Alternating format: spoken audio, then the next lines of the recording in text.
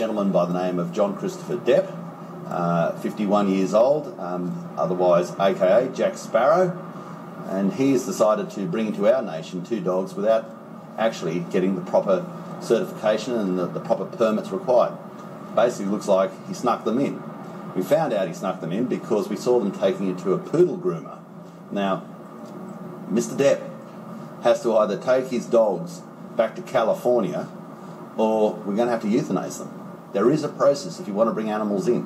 You get the permits, they go into quarantine, and then you can have them. But if we start letting movie stars, even though they've been the sexiest man alive twice, to come into our nation, then why don't we just break the laws for everybody?